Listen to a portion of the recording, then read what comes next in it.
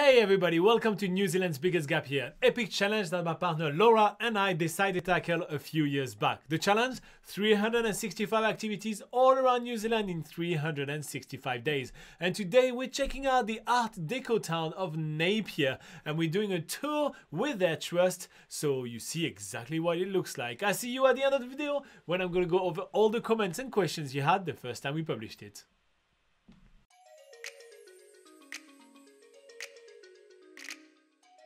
We're on the road really early this morning. I'm driving! We're going to a one-way bridge, everyone. Hold on to your hats. Laura at the wheel sounds way scarier than it actually is. She's actually quite a safe driver, she just never drives. Finally arrived in Napier, the Art Deco capital of New Zealand. The city was completely rebuilt in the Art Deco style after a massive earthquake that turned the city into flame and started many fires. And today we're going to learn all about that during our tour with the Art Deco Trust Center. It's a 2-hour walk tour all around Napier and we're going to see a ton of Art Deco building and it's going to be absolutely epic. The Art Deco Centre is going to be the start of our 2-hour guided walking tour around Napier City, checking out the Art Deco architecture. And inside the centre they have a really fun and quirky Art Deco style gift shop with lots of amazing trinkets and costumes on sale. Our Art Deco tour begins with a bit of a presentation on the context of Napier's Art Deco architecture and why it's exactly here. And that's because there was a huge earthquake, a 7.5 earthquake on the Richter scale, which devastated the city, and they decided to rebuild in a really cool and funky way through the Art Deco style. We also explained what exactly is Art Deco, because to be honest, Robin and I didn't even know what Art Deco was until we got here. And basically it's a type of design which uses geometrical patterns, angular shapes and symbols of power, freedom and the dawn of a new age, which was fitting in the 1920s when this style was created, and it's fitting for a reviving town such as Napier after the earthquake. Nikki is incredibly passionate about the Art Deco style. It's quite fascinating to see her passion for such an old art form. It hasn't been used much lately. And we can hear all her commentary through the headset that we've been provided. Nikki is basically fit with a microphone and we listen to her through the receiver and the headset that we've been provided. It's a really cool way to make sure that everybody hears the entire commentary without having to gather everybody together. It gives us a little bit of freedom to wander around and check out what she's actually talking about. Nikki talks about all the notable features about the Art Deco style while we are walking through the streets. She points out a lot of stuff that we basically wouldn't have noticed if we were walking on our own. But the one thing that I love the most about this entire tour is how many times she uses the word ziggurats. Ziggurats are basically this zigzag shape which is proper to the Art Deco style. It basically features on almost every single building or art form that we are seeing, and you know what? I just can't stop saying it. Ziggurat, ziggurat, ziggurat, ziggurat. As we're walking around on this Art Deco tour, we really get to appreciate how good looking Napier City is. Every shop window has a beautiful Art Deco style facade, which is impeccably maintained. And we've not been in a city like this in New Zealand or pretty much anywhere else that we've visited in the world. Not only do we get to appreciate Art Deco architecture from the outside, but where possible we even go into buildings to check out some of the interiors of those beautiful Art Deco styles.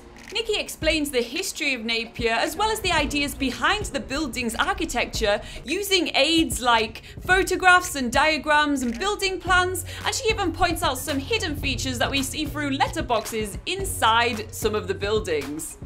Considering we've only been in Napier for less than an hour, this tour has been a really awesome introduction to Napier and giving us really some context into why Napier looks the way it does. And one last feature Nikki is so excited to show us is the LED lighting windows.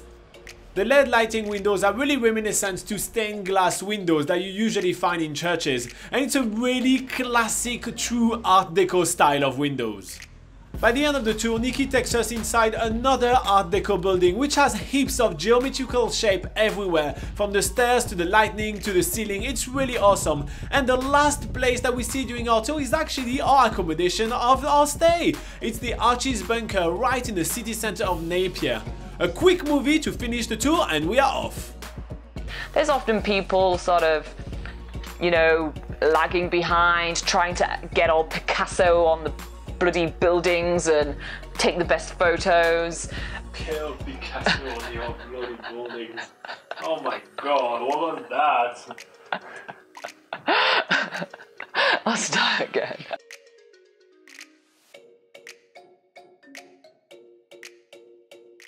Alright everybody, quite an interesting tour indeed, and yeah, there's not that many tours that I've seen with the headphone and you can hear the guide all the time. The whole system is kind of interesting. It's not Art Deco in itself, but it's quite interesting. So not that many comments the first time we published a video, just because it is something like it's same thing than the last video we talked about, right? It's not something which is super popular to do, so therefore it doesn't really draw the huge amount of views and comments. But if you have questions and comments of your own, just do it in the comments right now.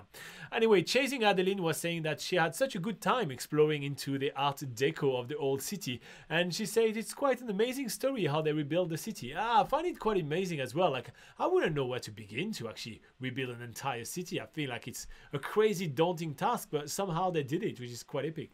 We also have Carol Smart that says, lovely, we are going to visit this place in 2 weeks time. So it looks like she was doing her homework about traveling into Napier, which is awesome. So this is really something that we do a lot here at NZ Pocket Guide, helping you with planning your trip to New Zealand. So we have a few tools for you to take advantage of. So first up, we have nzpocketguide.com. It's New Zealand's largest travel guide. It's full of amazing information for you to plan your trip to New Zealand. It's all 100% free. So check it out at www.nzpocketguide.com. Another way you can plan your trip with us is to join us during one of our live sessions. So every single Sunday at 8 AM New Zealand time, Laura and I spend 1 hour answering all your questions about traveling in New Zealand. So just join the live session. In order to get notified, make sure to subscribe, hit the notification bell, hit the like button, all these kind of good things. It's also a great way to reward all the hard work to do all these things. So smash some buttons below. And yeah, you join us during the live session. You just type your questions in the live chat and we usually go over it. It's as simple as that. And lastly, you can join us on Patreon. So that's a paid feature. So, just consider if you want to do that. It costs less than a cup of coffee a month, but with that you'll be able to support us and you'll get access to a secret Facebook group where we can hang out with you all week long. You get an extra live session, we help you with your itinerary, and many more perks, so you may want to check that out. In the meantime, stay safe. I see you in the next video. Bye bye.